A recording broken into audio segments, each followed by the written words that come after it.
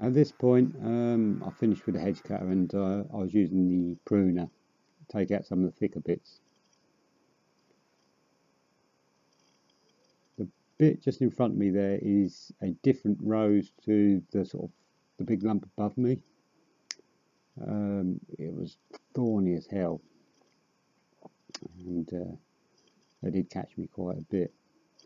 But fortunately, the one still on top of the wall, it was a thornless rose. If anyone out there knows their roses, I think it's Zephyrin Druin, as you can see, it was nice to cut. Didn't have to worry about dodging them thorns. And you can see how much had gone over the wall. There's one or two bits I did clean up with the secateurs because the prune on this little tiny stuff tends to rip a little bit. And there was several bits like that had actually grown into the wall itself. The chap I was actually doing this job for, I was talking to him because he said he worked from home. So I asked him what he did. And he's a SEO specialist on the old internet. So like any good gardener, if you got a question, you ask him, get a bit of free advice.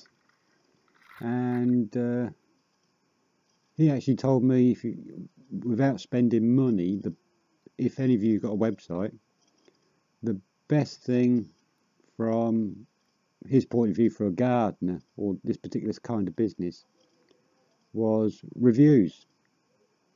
He said reviews would be the best thing to push you up rankings on different directories, rather than paying to be on front pages. So he said just get as many reviews as possible. That will help your profile and make you more visible. So a bit of free advice there from the expert. So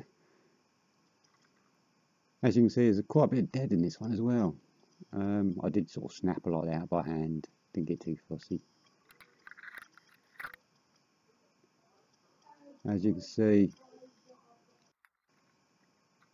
it's a long way over the wall in places here, the rose, and it's whipping about all over the place. If you ever come across this sort of stuff, even though it's thornless, you know, have a visor down or certainly have eye protection. Many years ago, actually as a rose, just a twig pinged out and the tip just hit me in the corner of the eye and broke all the blood vessels in my eye, and it blinded me in the eye for, I think it's about 2-3 days before I got my vision back in the eye. So you know, just be a bit careful. It's the silly little things that'll get you, in my experience. Same as the pruning saw. You know, don't take it for granted.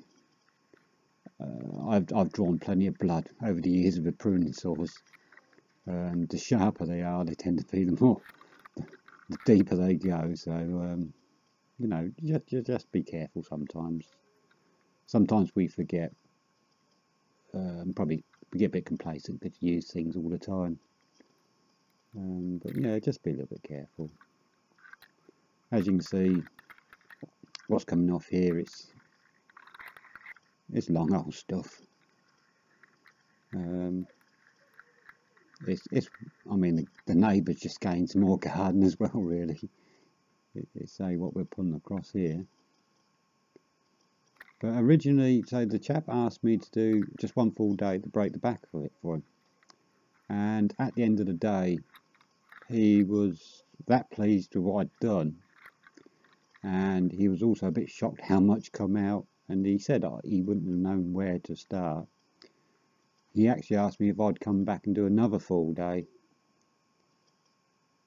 The other side of the garden, there's another smaller border, but some other bits as well. And there is all, well, that's 3 heaps to chip. This end's mostly the roses, and this end's mostly shrubbery I've got out this end.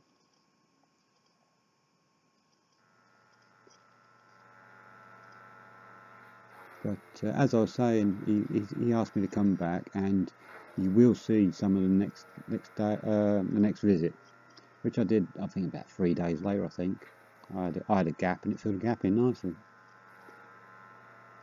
But after that second day, chap paid me, and he was that pleased he actually gave me a £20 tip on top, which is always nice. I enjoyed this job, very satisfying, and even more so when the customer's really happy. Plus, he's actually asked me if I'd come 2 hours a fortnight just to keep on top of things for him through the summer. Just keep things a bit trimmed, a bit more sort of accurate pruning, should we say, and keep things how they should be then, which is brilliant. Plus, this place is actually en route to one of my other jobs, so that's pretty, it's come out brilliant, really. As you can see, chipping the roses, that was fun, should we say. So some of this, it was thornless, so it wasn't so bad. But you're seeing a little bit, there was some, it was leaf, wherever you just touched it, it hung on to you, and it did bite my hands a few times.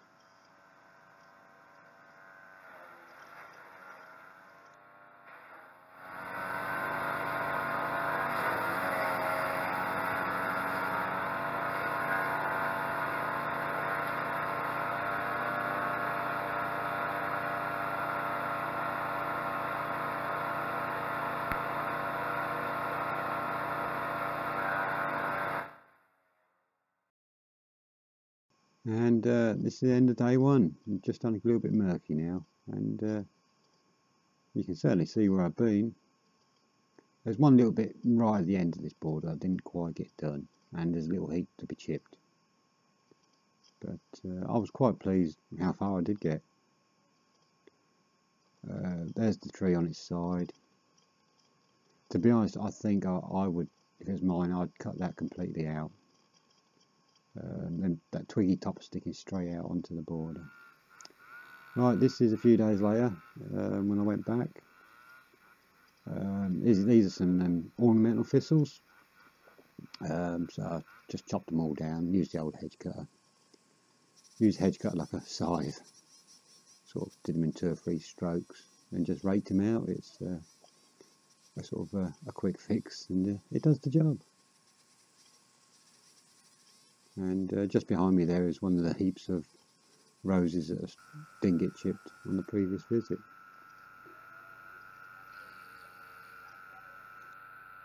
I didn't manage to get too much footage on this second visit, but you will see quite a bit more.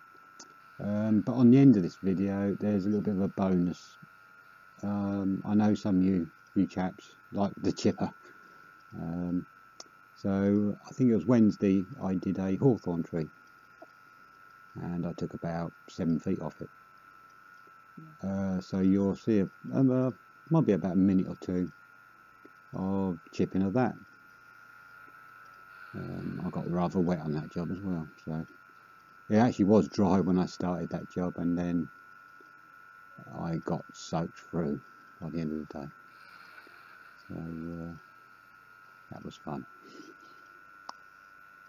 These are the thornless roses I'm putting through the chip at the minute, which it looks a little bit slow sort of putting it through, but it's surprising. You just sort of methodically just keep putting it in, and before you know it, it's all gone.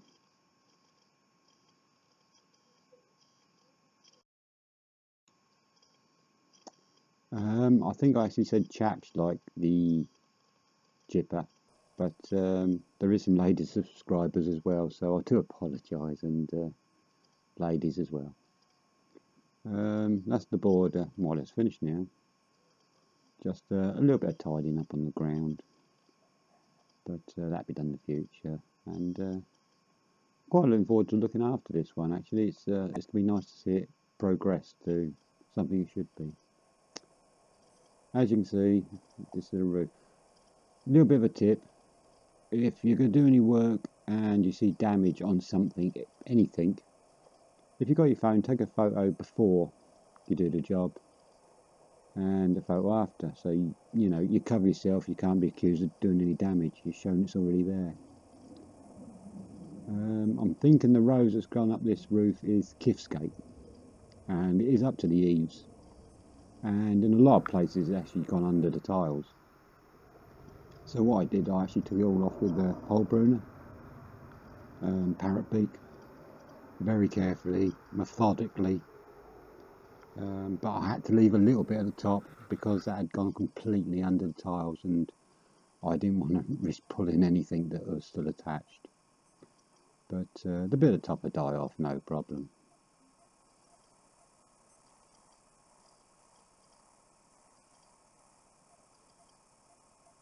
And that actually took me about 2 hours to clear all that off there. And this is some of it I'm chipping up now. It was long old stuff, and it did bite me a few times, this stuff.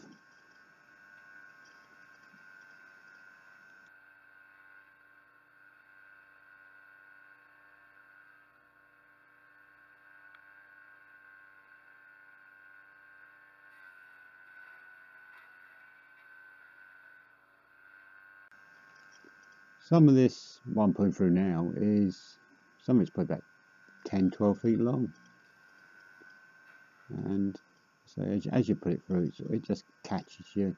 A couple of bits I get shoving through, then as I took my arm away, they came back out again and wrapped around my sleeve. But thank you for watching, and hope you enjoyed it. Like I say, there's a bit of bonus video on the end, and thank you very much. Thank you.